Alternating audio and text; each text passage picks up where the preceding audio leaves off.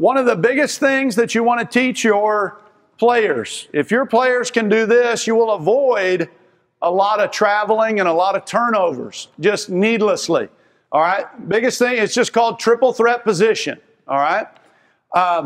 When you get in triple threat position, it's obviously triple threat because you can pass, shoot, or dribble. We want them to be in the same athletic stance that Coach Canfield was in, doing all the balls, and we want the ball to be on their strong side hip. So if they're left-handed, they got it on the left side. If they're right-handed, they got it on the right side.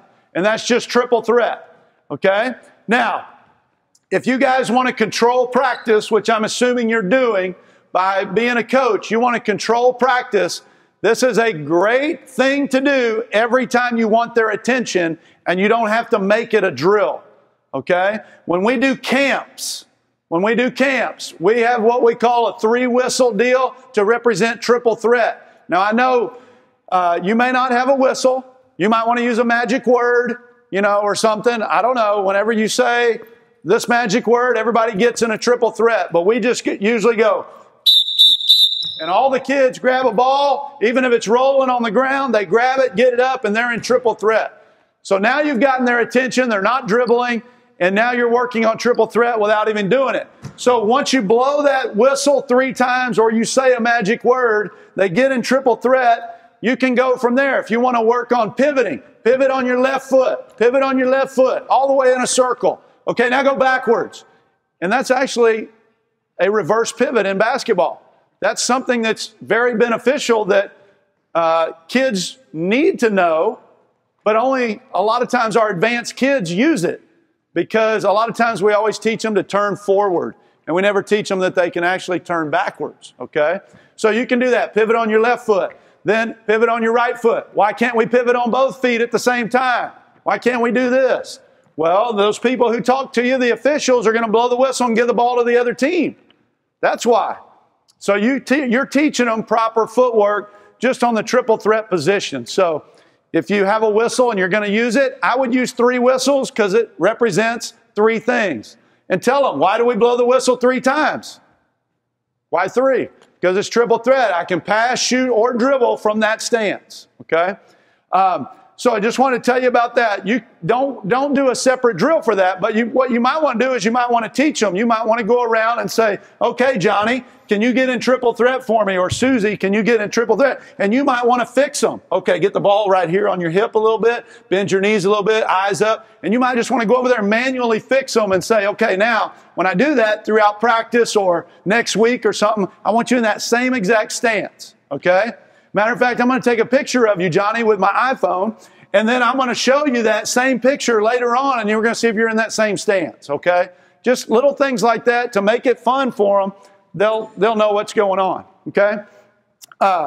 So now, with the triple threat, when you are working on stuff, no matter what it is, whether you're working on scrimmaging, 3-on-3, whatever, anytime Bob or Susie catches the ball, what should you be telling them?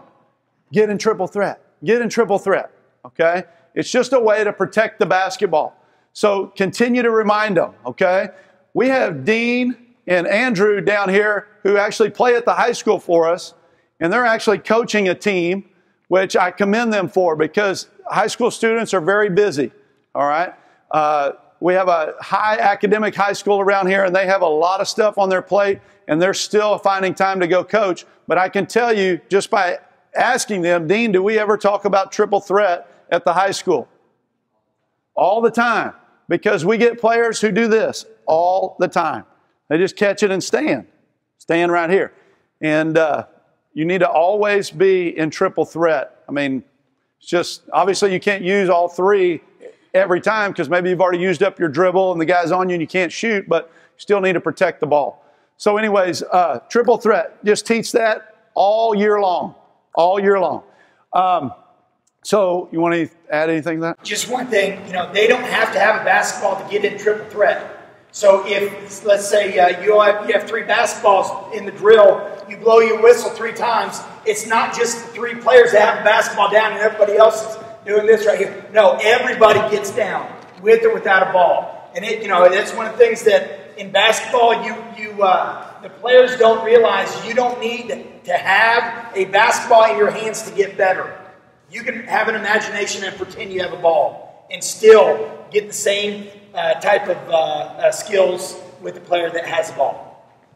We spend months on this at the high school, but I can just teach you some different things about man-to-man defense that you can work on no matter what age you're at. So if you have real young kids, you might want to get the colored wristband, teach them about man-to-man or girl on girl. So you can get the colored wristbands. Hey, Jennifer, you guard the other girl with the pink wristband all the time. You stay with her, all right? But as you advance through that, what you want to do is teach them some terminology, all right? What we typically do is we split the court in half all the way through, and we call this our midline, all right? And there's no line there, okay? But you might want to lay down a jump rope or something that you can take with. Don't lay down tape, okay? Don't lay down tape. But you might want to lay something down just so that they can see it and they know what you're talking about. This is referred to as the midline. Some of the older guys, you probably won't have to. They've been in camp, we've talked about it, or they've been playing a lot and they know. So what we teach the younger kids is you have two hands, okay? What I want you to do, come out here, Dean. What I want you to do is I want you to point to the ball and I want you to point to your man all the time, okay? And you can just start with this, all right? You can just start with this, point to the ball and point to the man. And really what it works on is it works on their head positioning. So that's part of the key sometimes is they just don't have their head in the right spot. If I'm guarding Coach Canfield, where do you think I'm going to look if I'm a young kid? I'm going to look right at him. So therefore, I might be pointing, but I don't know where I'm pointing at the ball. So it helps get their head in the right position. Point at the ball, point at the man. Don't worry about where they are on the court right now. Just point at ball, point at man. Point at ball, point at man. If I'm looking right here and Dean dribbles down, now I'm not pointing at it, okay? So you can do different things like that, okay? So just keep that in mind.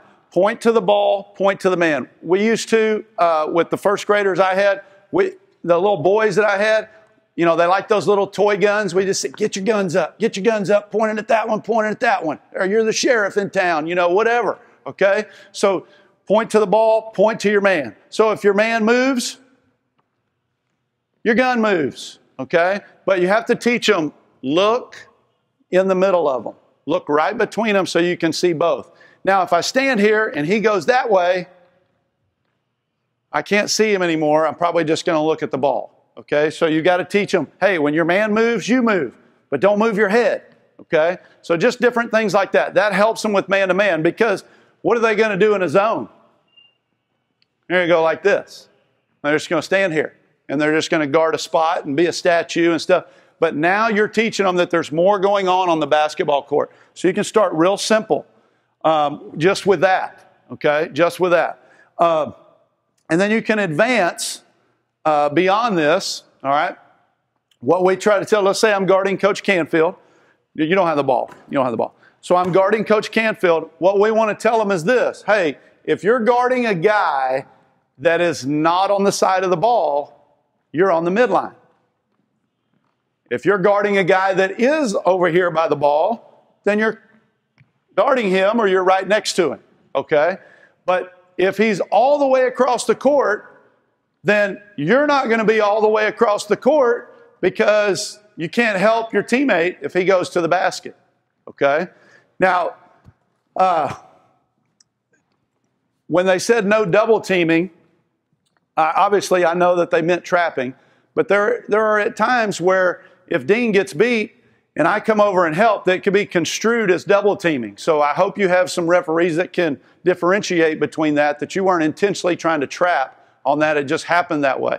That you had one guy in legal guarding position and the other guy trying to recover, but I'm assuming you'll have to get out of that real quickly before he blows the whistle.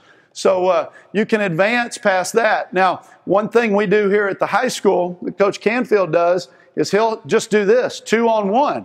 And he'll say, okay, I'm actually guarding Coach Canfield, and Dean will be over there.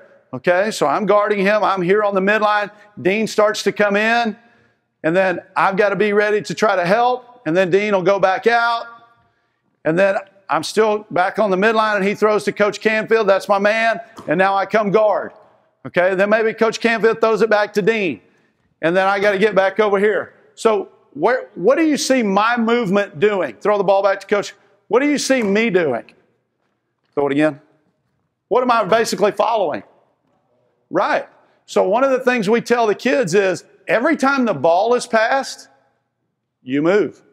You don't stay in that spot. You move. So he passes the ball. Now I'm over here. Now I'm on ball side, but he passes it over there. Now I'm on the midline. So that's when you get beat. That's when we get beat here at the high school, is when we have kids who relax for a second and don't move with the basketball. So every time we say actually jump to the ball. Okay? So move to the basketball. So even if I'm guarding Dean and he throws that way, I go towards the ball and then I'll pick up Dean because I want to go to try to help. Okay? So just some simple things about man-to-man. Okay? Our philosophy up here at the high school is if I'm guarding Coach Canfield, I want to try to force him to the sideline or the baseline. When a person gets in here in the middle of the paint, they have all different types of options. Okay? I want to use the baseline and the sideline as an extra defender. So that's why we try to force them that way. Now we tell our kids that we want this foot to be up, so the advanced kids, you can start working on their feet stuff, but we don't want to do this because then you give him a direct path to the basket. Just shade him on this side so that he can see, okay, you're going to let me go there a little bit, so I'll go that way.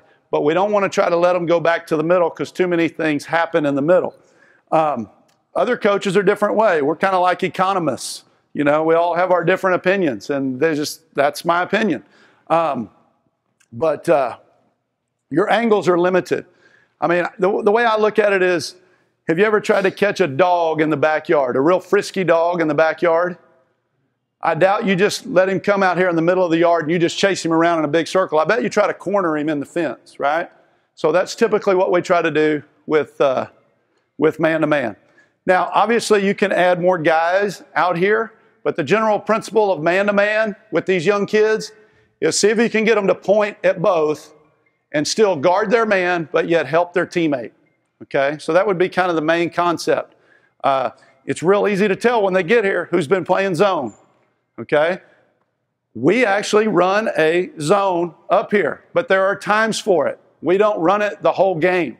We run it at different times where we think maybe they're not as good when we're running zone, or they can't shoot the ball from the perimeter as well, and we want to protect the basket. Just different reasons, but I would try to at least teach your kids man-to-man to start with, okay? Want to add anything? No? Okay. So you can teach them about the midline. You can teach them about, some people call it strong side. Strong side is with the ball. Weak side is over there. So strong side, weak side, or you can call it ball side or help side. Some people call it that. But it's real easy. So you guys are going to have 8 kids. Y'all could have 4 kids out here, and you could be watching 4 on offense and 4 on defense and watch the whole thing. But this is what I recommend. If you're going to work on something like defense, or you're going to work on playing man-to-man defense, tell the offense don't dribble to start with. Tell them not to dribble. Tell them to pass it, catch it, and get in triple threat. Okay? And tell the defense, you don't touch the ball. Don't touch it right now. We need to work on defense. Don't touch it. Give them some restrictions. When you go to practice, if you don't give them guidelines like that, it's going to be a free-for-all. Johnny's going to be out here. He's going to be a better basketball player than Susie Sunshine right here. And as soon as she grabs it, he's going to take it and go, hey, drill's over. I got that. Okay? And he's going to be pounding his chest and all that stuff. So, teach them, give them some guidelines to use. Okay? So you're going to have kids at different levels. So make sure that you give them some restrictions on that.